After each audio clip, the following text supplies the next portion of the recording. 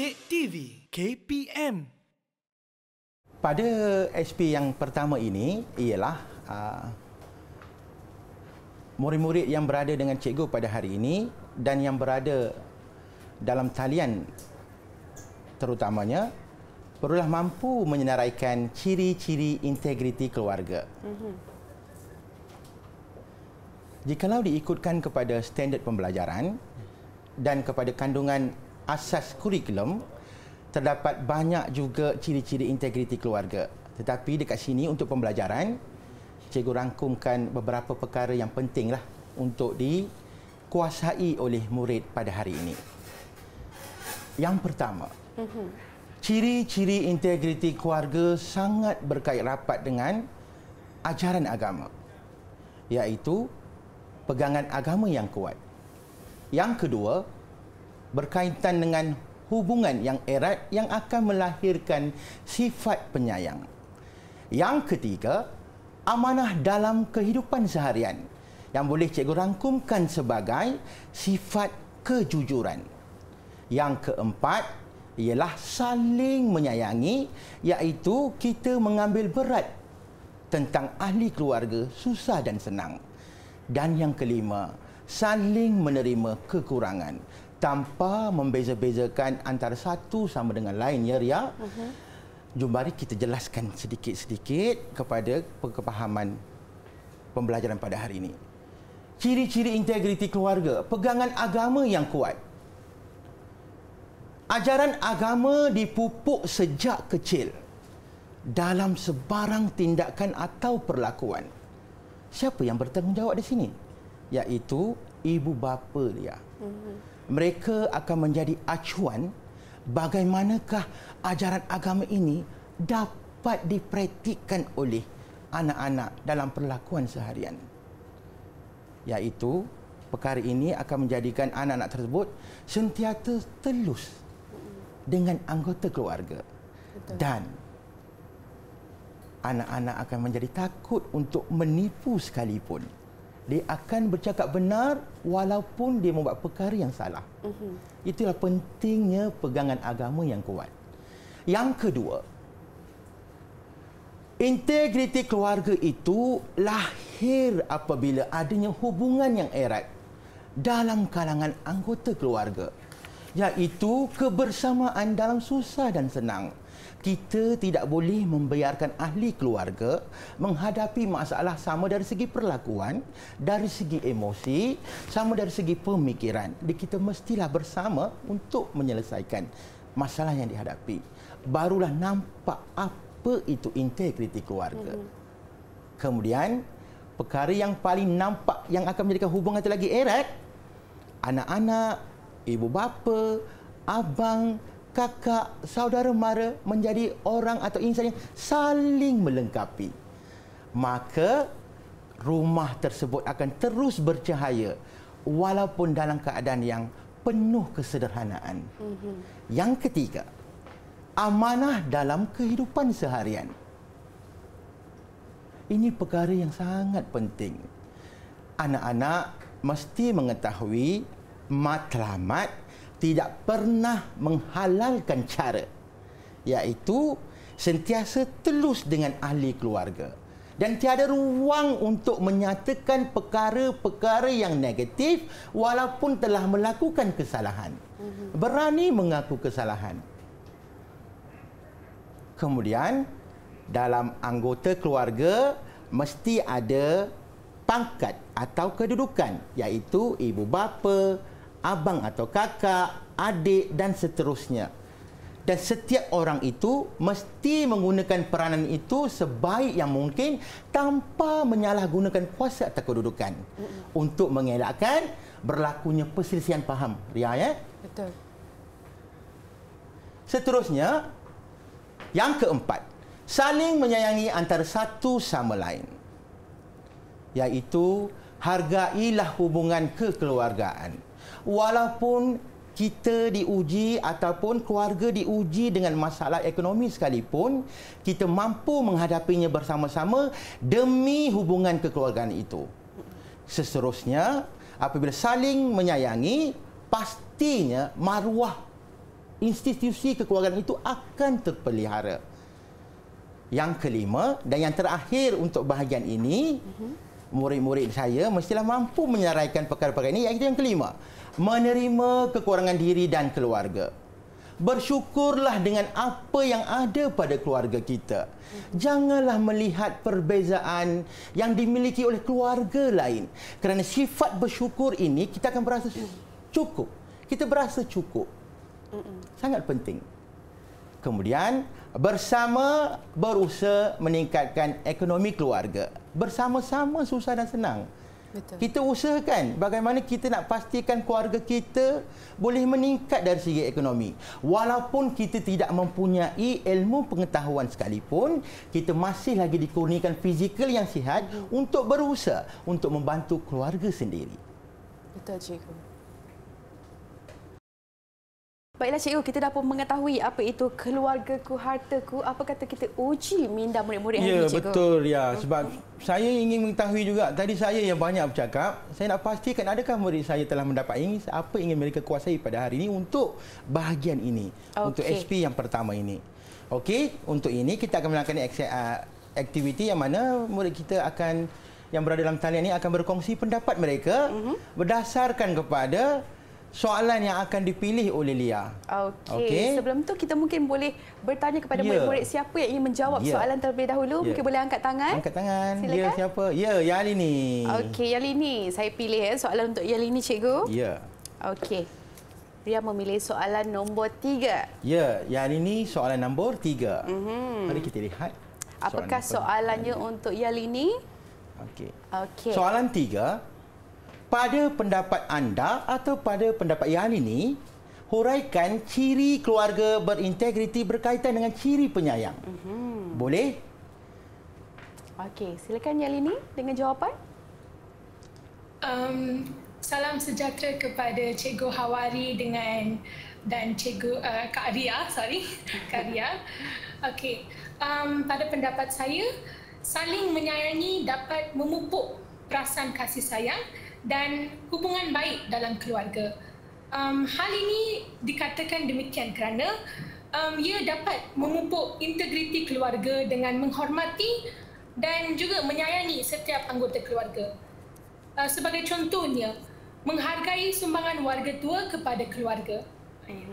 Terima kasih. Okey, itu jawapan daripada Yalini, cikgu. Adakah betul jawapan tu, cikgu? Jawapannya saya sangat berpuas hati dan memenuhi kehendak jawapan yang ingin saya perlukan dan jawapannya sangat munasabah. Okey. Kita kena berikan reward. Betul, cikgu.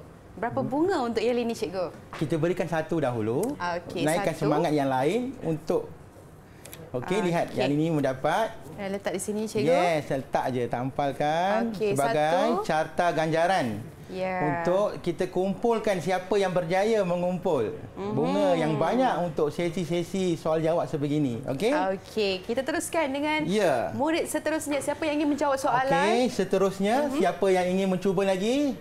Ya, kita berikan pada Komitagan.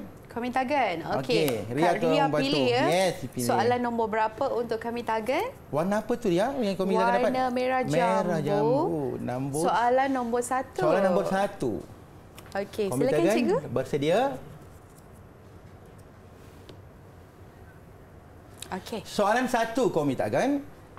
Jelaskan salah satu daripada ciri-ciri keluarga yang berintegriti.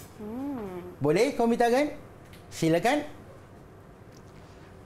Boleh cikgu. Salah satu contoh integriti keluarga ialah pegangan agama yang kuat. Hal ini dikatakan kerana ajaran agama perlu dipupuk dalam setiap keluarga oleh ibu bapa mereka dalam tindakan seharian. Contohnya, kalau anak-anak berbual ketika orang tua, mereka perlu menggunakan bahasa yang sopan. Dengan ini, mereka akan sentiasa telus dengan anggota keluarga dan bahagia. Itu saja jawapan saya, cikgu. Satu jawapan yang bagus, cikgu. Bagus, ya. Komitagan sebenarnya menggunakan teknik menjawab dengan menggunakan dimensi moral, perasaan yang dikaitkan dengan perlakuan, dimensi perlakuan, di mana perasaan itu akan mempengaruhi perlakuan dan jawapan dia juga sangat baik. Dan patut kita bagi ganjaran, cikgu. Ganjaran lagi. Okey. 1 bunga untuk komitagen. Terima kasih Ria, bantu Okey, cikgu sama, berikan cikgu. ganjaran pada komitagen. Okey, seterusnya cikgu.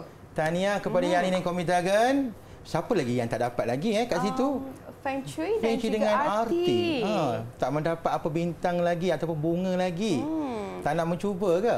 Okey, mungkin Mungkin Feng Shui dengan siapa arti nak cuba menjawab? lagi? Angkat tangan tengok siapa yang dapat. Okey. Dua-dua cikgu. Saya berikan Ria. Nak pilih siapa? Okey, saya pilih Feng Shui dulu boleh cikgu? Boleh, Feng Shui. Okey, ini soalan untuk Feng Shui. Okey, kita tengok nombor berapa untuk Feng Shui. Nombor 2. Soalannya cikgu, silakan. Yes, soalan nombor 2. Soalan 2. Dengar betul-betul. Feng Shui. Senaraikan saja 3 ciri-ciri keluarga yang berintegriti. Boleh? Silakan. Ciri-ciri keluarga yang berintegriti ialah pegangan agama yang kuat. Selain itu, mempunyai hubungan yang erat. Di samping itu, mempunyai amanah dalam kehidupan seharian. Tepat. Wow, tepat sekali. Tepat sekali. Tahniah kepada Feng Shui, dapat juga bunga. Okey. Untuk Tahniah Feng Shui. Dapat bunga. Siapa pula yang tak dapat bunga lagi tu? Okey, kita ada arti cikgu. Tapi kita tak boleh lihat. Kita tengok arti berusaha tak untuk dapat bunga. Siapa nak cuba lagi? Angkat tangan. Siapa nak cuba? Okey. Arti ya. Arti seorang. Sebab yang akan baik tu. Dia orang cuba baik. Okey, Memberi peluang baiklah. pada Arti soalannya nombor 4 cikgu. Mungkin cikgu boleh Soalan bacakan.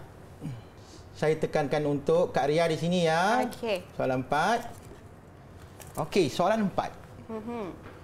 Pada pendapat arti saudara beli partiban, mengapakah sikap amanah merupakan ciri keluarga yang berintegriti? Maaf, cikgu ulang kembali. Pada pendapat arti, mengapakah sikap amanah merupakan keluarga yang berintegriti? Ciri yang penting. Kenapa ya? Boleh arti jelaskan? Silakan arti. Salam sejahtera kepada Cikgu Hawari dan Kak Ria. Pada pendapat saya, sikap amanah merupakan ciri keluarga berintegriti kerana tidak menunjukkan sikap pilih kasih dan berat sebelah sesama ahli keluarga. Hal ini dapat memupuk integriti keluarga kerana menjaga kerahsiaan keluarga kepada orang luar dan mewujudkan kebolehpercayaan terhadap ahli keluarga. Sebagai contohnya, tidak menceritakan masalah yang berlaku dalam keluarga kepada orang luar. Itu sahaja, Cikgu. Ya, Okey. betul arti. Di antara salah satu ciri amanah yang penting ialah menjaga kerahsiaan keluarga. Janganlah kita mencanangkan kelemahan, kekurangan keluarga kita pada orang lain. Simpan dalam perut. Okey. Pecah di perut. Jangan di mulut. Okey, jagalah rahsia keluarga. So, kita telah pun berakhir pada sesi aktiviti yang pertama ni ya. Mungkin kita boleh bagi ganjaran dulu Ya, cikgu. bagi ganjaran dulu. Saya terlupa pula. Terima kasih Kepada Ria arti. ingatkan. Maaf kata arti tidak mendapat ganjaran. So Okey. maksud di sini keempat-empat murid kita yang berada dalam talian pada hari ini telah pun mendapat apa yang ingin kita mereka capai pada pembelajaran untuk SP yang pertama ini. Betul cikgu. Tahniah kepada mereka.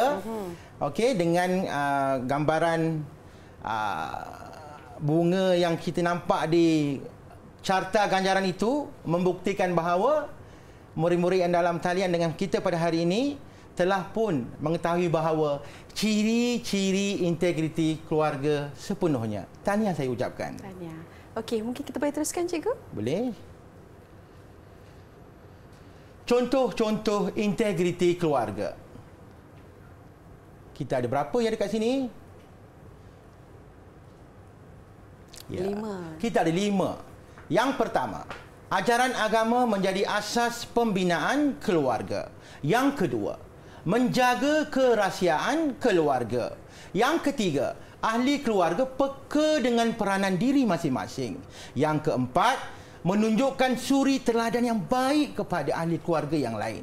Yang kelima, elakkan pertelingkahan, utamakan kebersamaan. Saya teruskan ya Ria. Ya cikgu. Contoh-contoh integriti keluarga yang pertama tadi. 1. Ajaran agama menjadi asas pembinaan keluarga. Mendidik ahli keluarga mestilah bertunjangkan dengan ajaran agama dan kepercayaan. Kerana ajaran agama dan kepercayaan telah pun menggariskan perkara-perkara yang baik yang perlu diamalkan dan perkara-perkara buruk yang perlu kita jauhi dalam sebuah keluarga. Di sini juga sifat amanah perlu dipraktikkan oleh ahli keluarga dalam perlakuan, dalam kehidupan seharian. Yang kedua, menjaga kerahsiaan keluarga. Menjaga rahsia keluarga. Yang saya ceritakan tadi iaitu masalah keluarga tidak diceritakan kepada orang lain kecuali pihak-pihak tertentu yang boleh dipercayai. Kemudian, rahsia keluarga mestilah dipelihara sepanjang hayat. Pada zaman sekarang, dengan adanya pelbagai teknologi, mereka salah gunakan teknologi dengan menceritakan masalah keluarga secara terbuka, ya Ria? Betul. Diuploadkan di dalam status WhatsApp, di dalam Facebook, yang sebenarnya menceritakan aib keluarga sendiri. Perlu dielakkan. Seterusnya, Ria, contoh yang ketiga. Okey, ahli keluarga peka dengan peranan diri. Kalau abang bertugas sebagai seorang abang, adik sebagai seorang adik, dan ibu bapa semestinya adalah mereka yang bertanggungjawab memberikan perlindungan kepada anak-anak, memberikan pendidikan kepada anak-anak. Cuba membahagiakan anak-anak dengan apa yang ada. Tetapi ibu bapa juga janganlah juga memaksa diri untuk memberikan kemewahan yang terlampau sangat berlebihan. Kerana ini akan menyebabkan anak mempunyai sifat lupa diri sebagai peranan anak dalam keluarga, yang menjadikan dia ataupun anak itu sebagai anak yang materialistik. Yang kedua dalam bahagian peka terhadap peranan diri ialah saling menasihati. Janganlah kita menggunakan bahasa-bahasa yang kesat, bahasa-bahasa yang tinggi kepada anak-anak apabila ingin membantu anak-anak, menasihati anak-anak. Ibu bapa perlulah menjadi suri teladan dalam berbicara. Okey. Yang keempat, menunjukkan suri teladan yang baik. Ibu bapa semestinya menjadi inspirasi kepada anak-anak. Selesaikan isu keluarga secara kolektif. Jangan berat sebelah. Cuba membuat keputusan seadil-adilnya. Dan yang kelima, ya okey. Okey, yang kelima, yang dalam talian okey, lambai tangan dengan cikgu. Cikgu cakap seseorang ni. Okey, good. Okey, elakkan pertelingkahan, utamakan kebersamaan. Menjaga perasaan ahli keluarga dalam segala tindakan. Jangan bertindak terburu-buru sehingga mengabaikan perasaan ahli keluarga. Contohnya, memarahi ahli keluarga di hadapan keluarga lain. Itu mesti dielakkan. Didik TV KPM